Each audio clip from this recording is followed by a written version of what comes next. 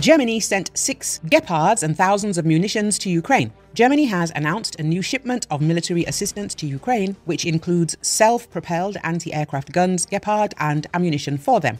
According to the updated list of weapons transferred to Ukraine, published by the German government, 6 Gepard self-propelled anti-aircraft guns and over 15,000 munitions for them have been shipped. The new assistance package also includes over 2,600 rounds of 115mm smoke shells, 10 Bandwagen 206 all-terrain vehicles, 20 RQ-35 Hydron reconnaissance UAVs, and 13 Vector reconnaissance drones. Additionally, Germany is providing 8 ambulances and 8 dental sterilizers. Last week, for the first time, the assistance package from Germany included Leopard 1 A5 tanks.